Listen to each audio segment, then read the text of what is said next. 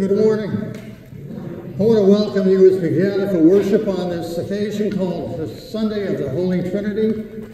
It's a day that we are reminded that we worship only one God who has revealed himself as being three distinct persons, Father, Son, and Holy Spirit.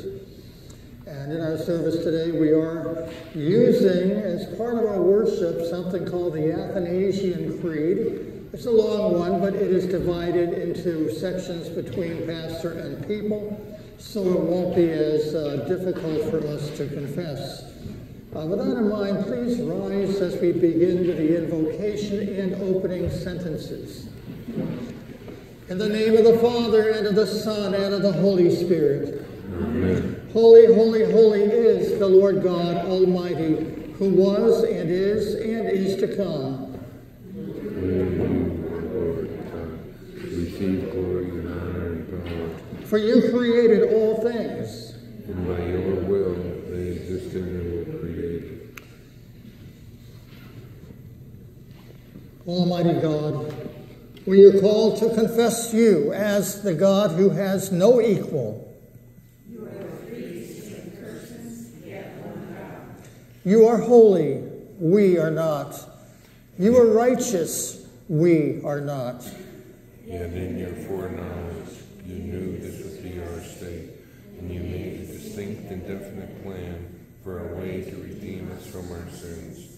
The sin of thought, which crept into our minds daily, our words, which deserve death because of the evil that comes from our tongues, and our deeds, which we know go against your holiness.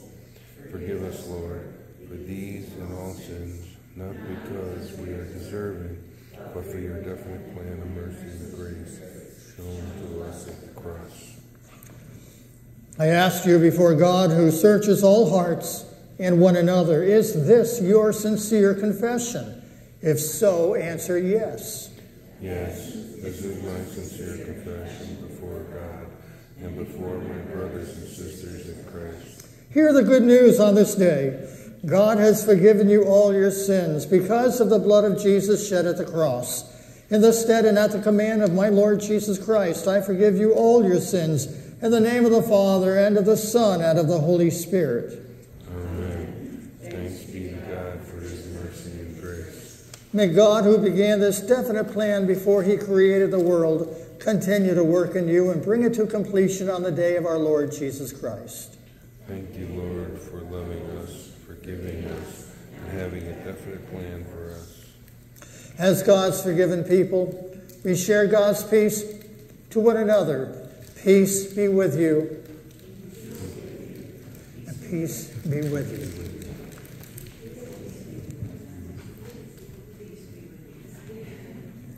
And peace be with you. Peace be with you, Tony. Peace be with you. Peace be with you.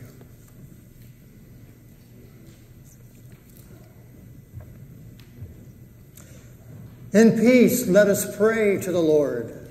Lord, have mercy. For the creation of this world, which has turned its back on you. Lord, have mercy. For the creation of all the wonders of this world, and having a purpose for all you have created. Lord, have mercy. For knowing us before you created us. Lord, have mercy. For redeeming us at the greatest cost to you. Lord, have mercy. For sending your Holy Spirit into this world and giving him to us at our baptism. Lord, have mercy. For using the Holy Spirit to make us your own. Lord, have mercy. As we consider all the times we have offended you and you forgave us for Jesus' sake. Lord, have mercy. Continue to help, save, direct, comfort, and defend us. Lord, have mercy.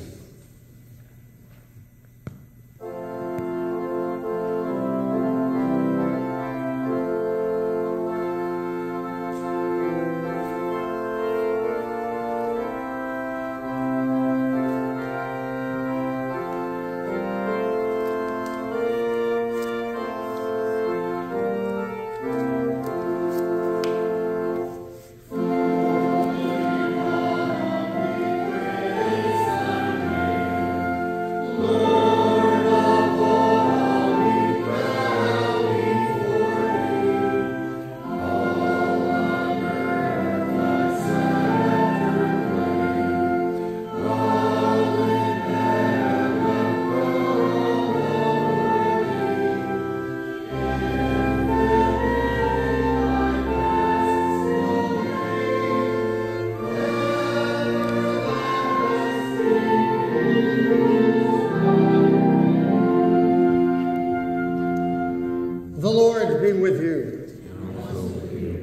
Let us pray. Almighty God, you are three persons, yet one God. This is a mystery that is beyond our understanding. You ask us not to understand, but simply believe. Give us the faith of a child, that what you have said in your word about yourself, we may believe in our hearts and live out by faith in our lives. We pray this in the name of Jesus, with the Father and the Holy Spirit, one God, who was, who is, and who is coming, the Almighty. You may be seated.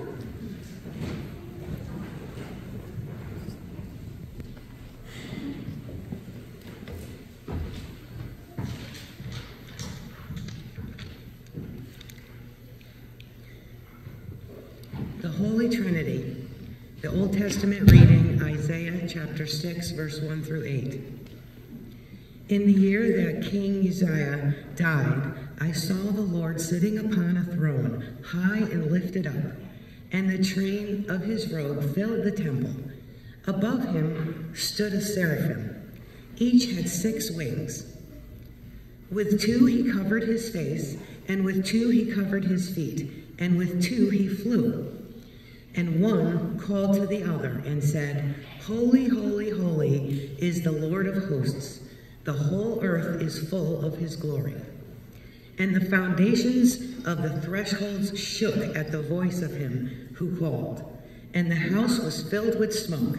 And I said, Woe is me, for I am lost. For I am a man of unclean lips, and I dwell in the midst of people with unclean lips. For my eyes have seen the King, the Lord of hosts. Then one of the seraphim flew to me, having in his hand a burning coal that he had taken with his tongue from the altar. And he touched my mouth and said, Behold, this has touched your lips. Your guilt is taken away, and your sin atoned for. And I heard the voice of the Lord saying, Whom shall I send? And who will go for us? Then I said, Here am I, send me. This is the word of the Lord. The epistle reading is from Acts chapter 2, 14a, verse 22 through 36. Peter, standing with the 11, lifted up his voice and addressed them. Men of Israel, hear these words. Jesus of Nazareth, a man attested to you by God with mighty words and wonders and signs that God did through him in your midst. As you yourselves know, this Jesus, delivered up according to the definite plan and foreknowledge of God, you crucified and killed by the hands of lawless men. God raised him up, losing the pangs of death, because it was not possible for him to be held by it.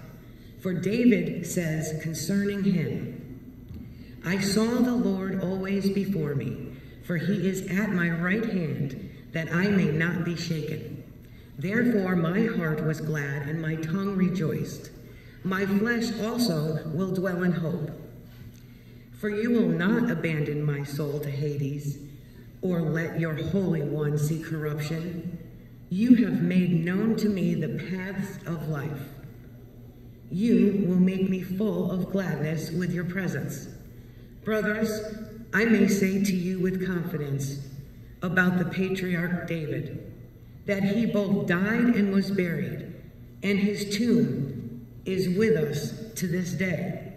Being therefore a prophet, and knowing that God has sworn with an oath to him that he would set one of his descendants on his throne, he foresaw and spoke about the resurrection of Christ, that he was not abandoned to Hades, nor did his flesh see corruption. This Jesus God raised up, and of that we are all witnesses. Being therefore exalted at the right hand of God, and having received from the Father the promise of the Holy Spirit, he has poured out this that you yourselves are seeing and hearing. For David did not ascend into heavens, but he himself says, The Lord said to my Lord, Sit at my right hand until I make your enemies your footstool. Let all the house of Israel therefore know for certain that God has made him both Lord and Christ, this Jesus whom you crucified. This is the word of the Lord.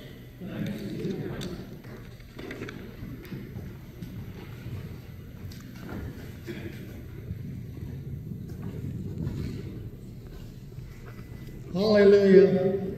Holy, holy, holy is the Lord of hosts. Please rise for the Holy Gospel. The Holy Gospel according to St. John, the 3rd chapter. Glory to you, Lord. Now there was a man of the Pharisees named Nicodemus, a ruler of the Jews. This man came to Jesus by night and said to him, Rabbi, we know that you are a teacher come from God, for no one can do these signs that you do unless God is with him. Jesus answered him, Truly, truly, I say to you, unless one is born again, he cannot see the kingdom of God. Nicodemus said to him, How can a man be born when he is old? Can he enter a second time into his mother's womb and be born? Jesus answered, Truly, truly, I say to you, unless one is born of water and the Spirit, he cannot enter the kingdom of God. That which is born of flesh is flesh, and that which is born of the Spirit is spirit. Do not marvel that I said to you, you must be born again. The wind blows where it wishes, and you hear its sound, but you do not know where it comes from or where it goes. So it is with everyone who is born of the Spirit. Nicodemus said to him, How can these things be? And Jesus answered him, Are you the teacher of Israel, and yet you do not understand these things?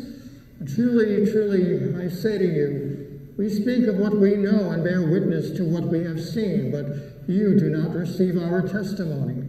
If I have told you earthly things and you do not believe, how can you believe if I tell you heavenly things? No one has ascended into heaven except he who descended from heaven, the Son of Man.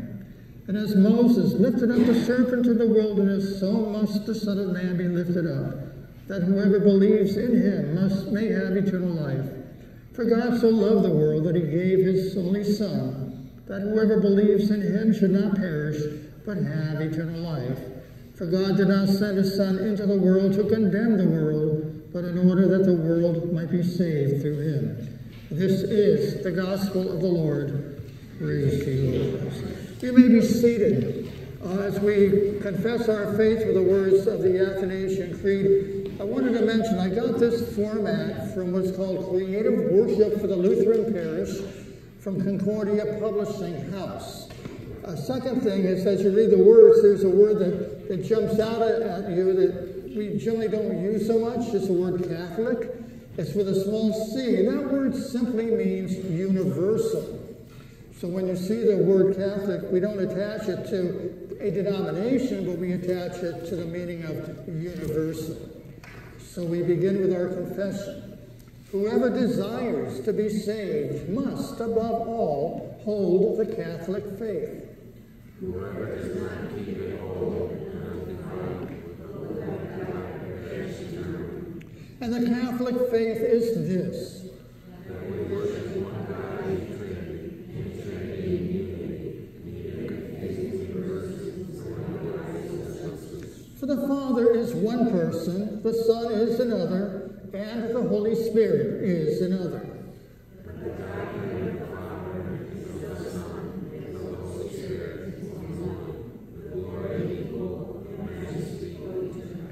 Such as the Father is, such is the Son, and such is the Holy Spirit. The Father uncreated, the Son uncreated, the Holy Spirit uncreated. The Father infinite, the Son infinite, the Holy Spirit infinite. The Father eternal, the Son eternal, the Holy Spirit eternal. And yet there are not three eternals, but one eternal.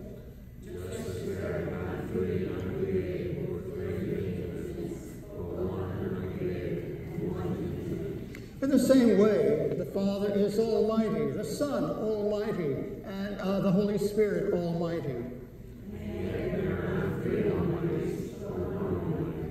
So the Father is God, the Son is God, the Holy Spirit is God. So the Father is Lord, the Son is Lord, the Holy Spirit is Lord. Just as we are compelled by the Christian truth to acknowledge each distinct person as God and Lord, so also are we prohibited by the Catholic religion to say that there are three gods or lords.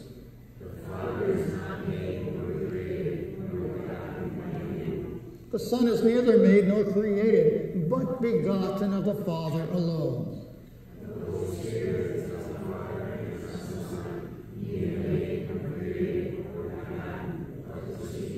Thus there is one Father, not three fathers, one Son, not three sons, one Holy Spirit, not three Holy Spirits.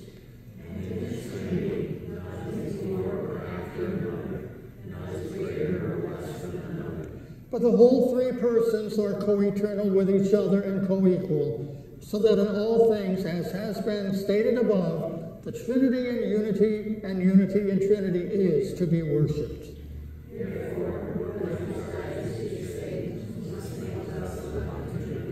But it is also necessary for everlasting salvation that one faithfully believe the incarnation of our Lord Jesus Christ.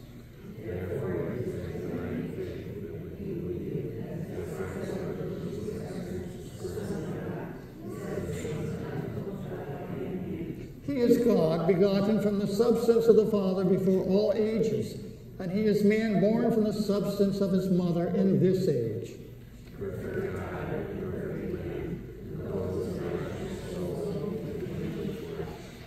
Equal to the Father with respect to his divinity, less than the Father with respect to his humanity.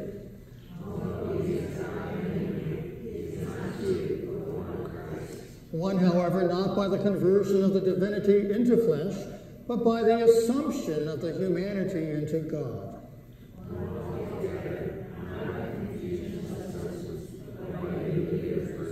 For as the rational soul and flesh is one man, and so God and man is one Christ.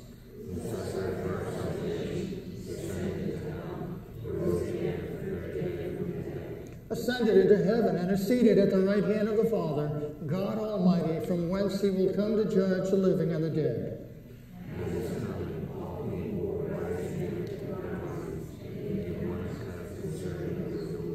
And those who have done good will enter into eternal life, and those who have done evil into eternal fire.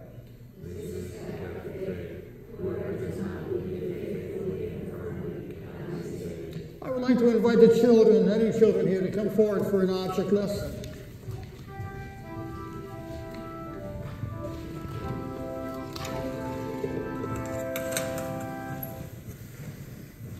Well, I can do this by myself. If there's someone, they can come up. Oh, yes. This is wonderful.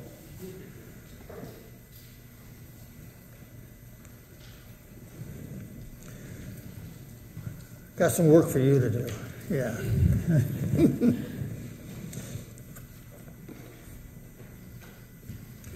And we just confessed our faith with a creed that sometimes surpasses all human understanding. So I have an object here today, and you probably don't know what this is called a Frisbee. You know what you do with this? Anyone know what you do with this? What do? You throw it in the air. I love it.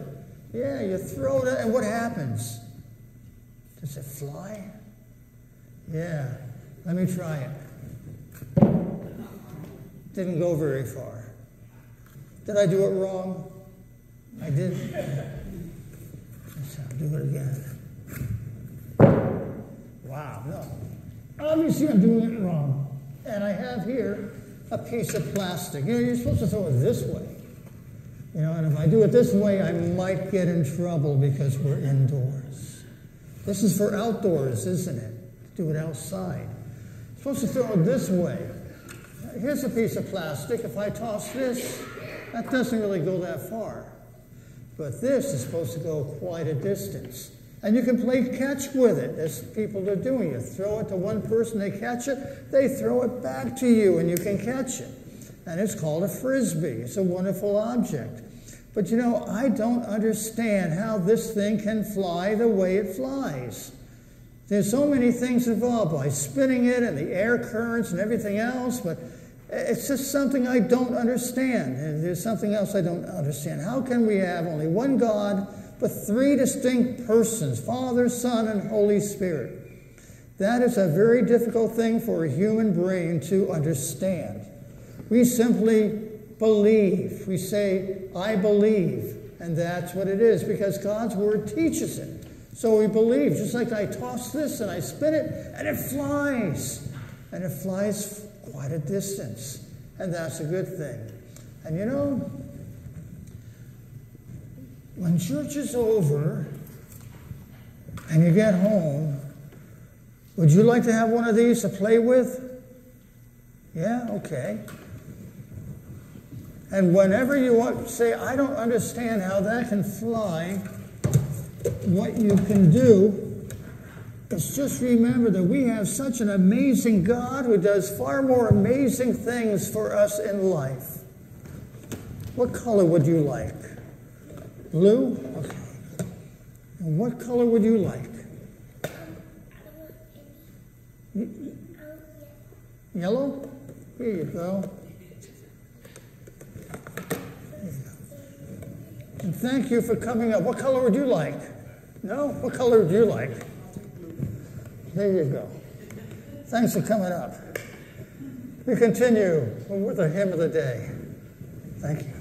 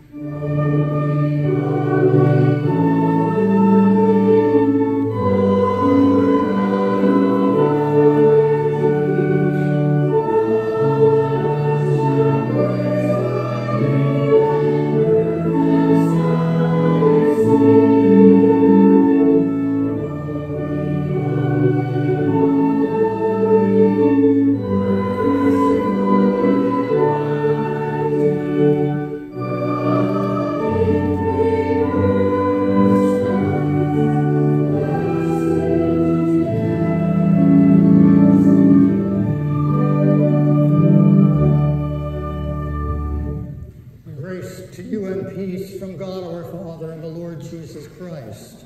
Amen. Our text for us today is from Isaiah chapter 6. The angels are singing, "Holy, holy, holy is the Lord God Almighty." It's a beautiful passage that they've shared. You know, over the years, throughout my ministry, I have encountered numerous times where a person says about a week before Holy Trinity Sunday, "Pastor, you are not going to be using that creed, are you?" And we have 3 creeds in our church. And the word creed comes from the Latin word meaning "I believe."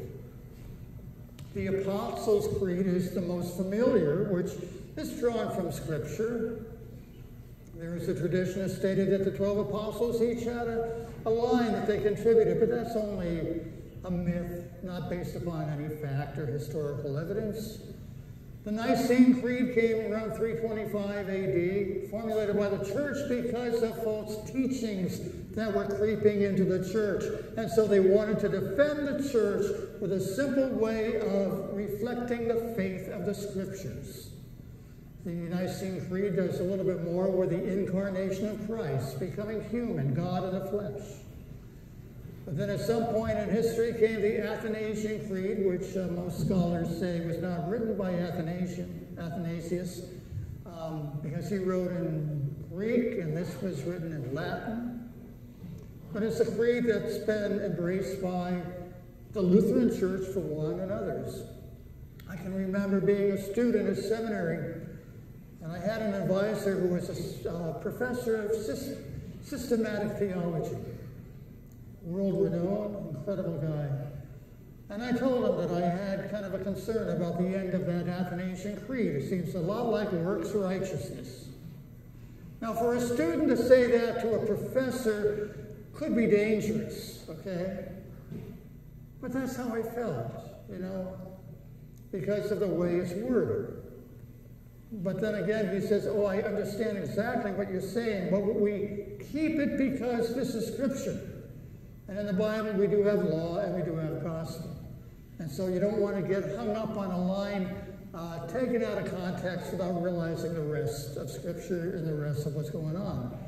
So anyway, I understand his point, and so I willingly will do this creed because it is a gift of the church where it specifically is talking about the differences and the similarities of the doctrine of God, the Trinity. Now, the word Trinity is not in the Bible, but it expresses a teaching of what is in the Bible. Tri meaning 3, unity meaning 1, 3 in 1. So if someone says, "Did you know that the word Trinity is not in the Bible?" You say, "Yes, I knew that." And it expresses a biblical doctrine of God. 3 persons, 1 God. That's what the Trinity means, triune. So you get that out of the way. But it is quite a creed because when you read it, at the end of it, you're still scratching your head. How can God be 1 God and you have 3 distinct persons? Each one of them is fully God, but there's not 3 gods, only 1 God. It does not make humanly, understandable sense. And when you try to do an object lesson, I'm sorry, you do an object lesson on Trinity, it never teaches it correctly anyway. I've done those other ways. I've done things like a 3-leaf clover, or ice, water, steam, or you name it. Or take an apple, you got the seeds, the apple, the core. That doesn't deal with it. And yes, I was really stretching it today. That's the only thing I can find at Dollar Tree, you know? So I went with it. Have fun with it. Enjoy, okay? But the fact is, how do we deal with this? What do we believe? What do we really believe? Yes, we believe in the 1 God, 3 persons. But there's other things we believe about God. You see it with Isaiah. Isaiah finds himself in the presence of God and the glory of heaven. And what does he believe about God? God is holy. We are not. Did you see that? God is holy. We aren't. When he's there, all of a sudden, with all this singing and all the temple shaking, whatever, Isaiah says, oh no, I'm really in trouble. Woe is me. For I am a man of unclean lips, and I live among a people of unclean lips. You see, when he's faced in the presence of God, the holy, righteous, perfect God, what happens? He recognizes his own imperfections. He's not holy. You know, there are certain paints today that have all kinds of tints to them, different colors. And some of the tints may be very light, and when you paint a wall with it, you go in there, it looks white. Oh, what a beautiful white color. But it's not. It's tinted. And if you have something that is truly white and you go in and compare, you can see there's a difference. The same thing with God. God is holy, and when we are in the presence of God, we recognize our own imperfections. What do I believe? I believe that I am a sinner. I believe, yes, I am a man of unclean lips. I live among a people of unclean lips. But God is holy. And that belief did cause Isaiah to repent, to realize where he stood before God. And we need to remember that too. A lot of times people say, well, I'm not as bad as others. Well, that was not what Isaiah was saying in the presence of God. He was confessing the fact that he was just as bad as anyone else. A second thing we learn from God is his mercy and his grace. How did God handle Isaiah's sin? The angel took a burning coal from the fire, touched his lips. Now, this is up in heaven, right? It's not an earthly thing. Otherwise, Isaiah's lips would have been burned. But the fact is, the coal, burning coal, represented God's forgiveness, which touched the very unclean lips that Isaiah was professing and confessing before God. And so with that burning coal, his sin was forgiven. And that's the God that we confess, in whom we believe, a God who is willing to forgive. That's why when we gather especially for the divine worship, we always have confession at the beginning of that service. As we approach God, we confess our sins, and we hear the beautiful words of the absolution. That's what we see in Jesus. In John 3:16, for God so loved the world that he did what? He gave his only Son, that whoever believes in him shall not perish, but have eternal life. And so we need to continue to believe, and not just in what we understand. We can believe in the one true God, Father, Son, and Holy Spirit, even though we don't understand how that can work as three in one. When I'm driving my car, sometimes I have to use the brake, sometimes I don't. But when I do, I trust that that brake is going to work, even though I don't understand the mechanisms. I put my foot on that pedal, and guess what happens? The car slows down. If it's in a crisis situation and I push a little harder, it stops a bit quicker. But trust me, I don't want to do that. That's why I try to be a defensive driver, always thinking of what somebody else might be doing. But you don't have to understand everything, like electricity or something like that. I know we have an electrician here. He understands it. I don't know. When I was a kid and we practiced guitar, sometimes in a basement, my parents' basement, had these steel posts that went up. And I'll never forget the time with my electric guitar, and I leaned against one of those posts. I knew that there was electricity going because I began to feel it on my arm and my body. I respect it. We used to play, my buddy and I, outdoors on this stone patio. And we'd have our amplifiers there. We'd be playing outdoors, trying to annoy the neighbors. No, not really trying. They liked it, by the way. The neighbors liked it. Never called the police on us and said to the parents, hey, that's nice. But I learned that when I stepped off the stone onto the grass, you don't do that holding your electric guitar because of electricity. But there are things we have in life we don't understand. That doesn't stop us from using it, from enjoying it, and from believing in it. And what about the Trinity? We may not understand all the details, but we can believe, yes, this is the God, Father, Son, and Holy Spirit. And we believe in what this God has accomplished for us. Not electricity, but his love, his forgiveness, his grace, his incredible power which created all of this that we see, touch, and understand. But he's also made us as well. And he's done something so far greater. He redeemed us. He made us his own. He brought us forgiveness through the blood of Jesus Christ. He made us his children through baptism and the work of the Holy Spirit. He continues to do things through the work of the Father, Son, and Holy Spirit. One God, three persons, and as a result, you and I are blessed. All in the name and for the sake of our Lord Jesus Christ. Amen. And the peace of God, who surpasses all understanding, shall keep your hearts and minds through faith in Jesus Christ. Amen. I do have some prayer requests today. The flowers are given by Mr. and Mrs. Craig Bergeron in honor of their 24th wedding anniversary. And the eternal light is lit by Debbie Morrow in memory of Mary, Claire, and George. And in our prayers, we continue to pray for those who have requested our prayers.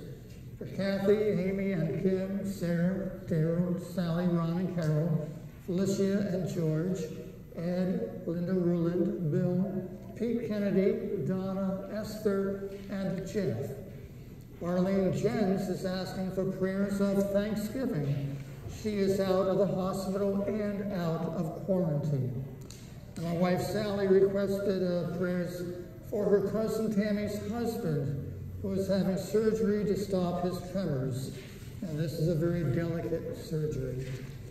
We pray for Frank for failing health, Elsie for strength to handle illness in her family, for Elsie's daughter with bilateral breast cancer, for Wally for healing, and for Tom, that's Judy and Kathy's cousin. Tom is in the hospital with COPD and pneumonia.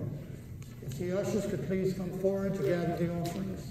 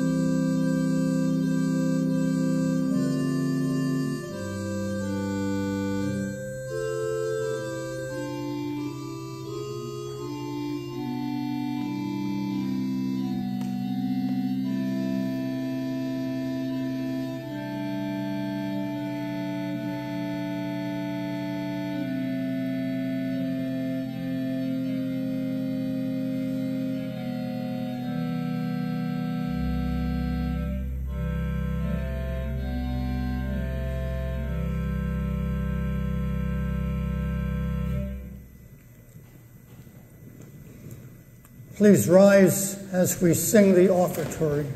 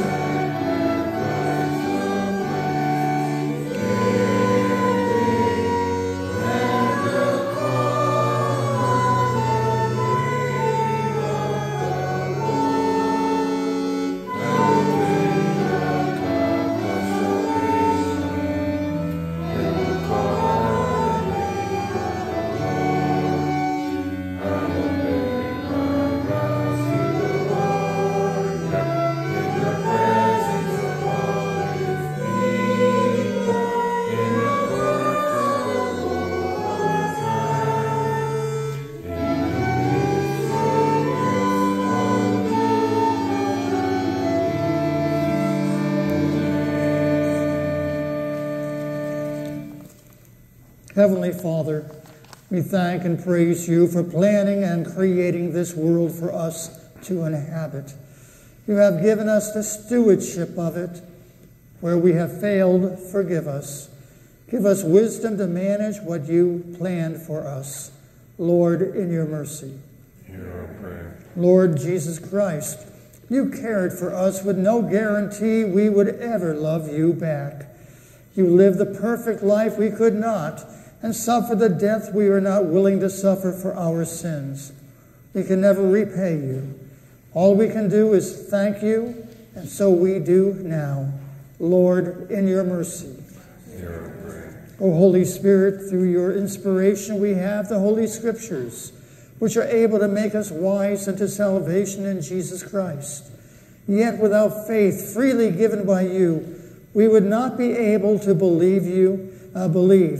You keep us in that faith our entire journey on this side of eternity. We ask you that you would rule our hearts and minds and bring to our remembrance what the Scriptures say at just the right time. Lord, in your mercy. Hear our prayer. And we lift up those facing health challenges at this moment. Hear our petitions on their behalf. We ask that you use doctors and nurses, medicines and researchers, and according to your will, miracles, so that those who have any dreaded disease might be returned to health to serve you. Heavenly Physician, we entrust them to your care and will. Lord, in your mercy. Lord of hosts, we thank you for the many blessings you have bestowed upon this nation. Grant us a long memory to recall those who gave the full measure of devotion to our country's peace and security. Bring to mind the sacrifices of those who served faithfully until death in the protection of our freedom and in the defense of our land. Lord, in your mercy. Into your hands, O Lord, we commend all for whom we pray, trusting in your mercy through your Son, Jesus Christ, our Lord. Amen. Our Father, who art in heaven, hallowed be thy name. Thy kingdom come, thy will be done, on earth as it is in heaven. Give us this day our daily bread, and forgive us our trespasses, as we forgive those who trespass against us. And lead us not into temptation, but deliver us from evil. For thine is the kingdom, and the power, and the glory, forever and ever. Amen. When God gave Aaron and his sons the benediction, he said, "Speak to Aaron and his sons, saying, Thus you shall bless the people of Israel. You shall say to them, Receive therefore with believing hearts the benediction of our God. The Lord bless you and keep you. The Lord make his face shine on you and be gracious to you. The Lord lift up his countenance upon you and give you peace." Amen.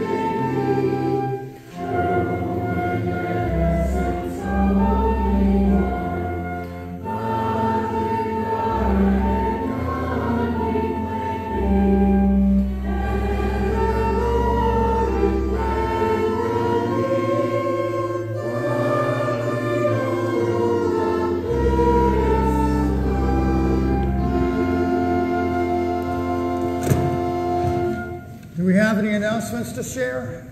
I do, Pastor. Okay. I have three quick announcements.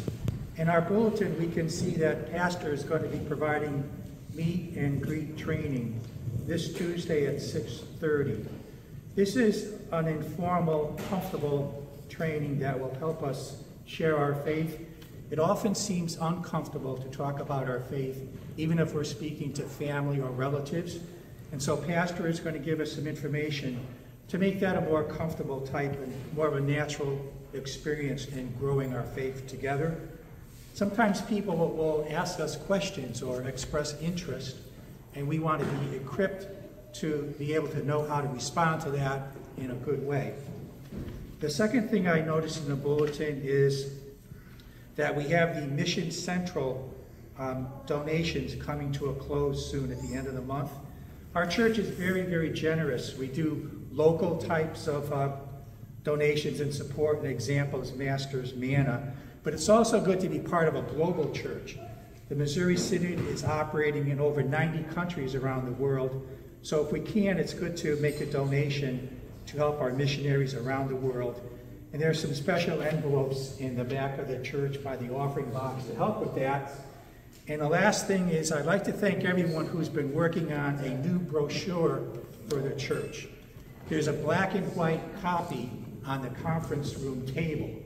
And there's more revisions that are going to get made, but we're going to get this finished within the next couple of weeks.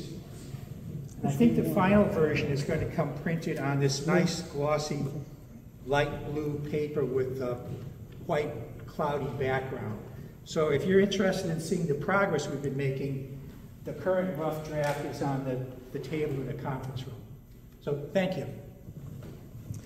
Great. Have a very safe Memorial Day weekend.